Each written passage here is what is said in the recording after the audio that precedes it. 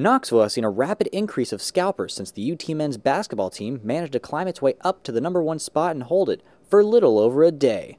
But are scalpers a blight on our beautiful city? I decided to take a closer look. As it turns out, scalpers are only one notch above the homeless, and God knows we have enough of them. But unlike the homeless, scalpers have a heightened sense of hearing and are very elusive to the camera. You wouldn't believe how hard it is to get these guys on tape. While some seasoned veterans know the tricks of the trade, others resort to cheap gimmicks, like pretending to be a paraplegic. As you can see here, this man needs tickets, this man is selling tickets, and for some reason, this guy's trying to do both.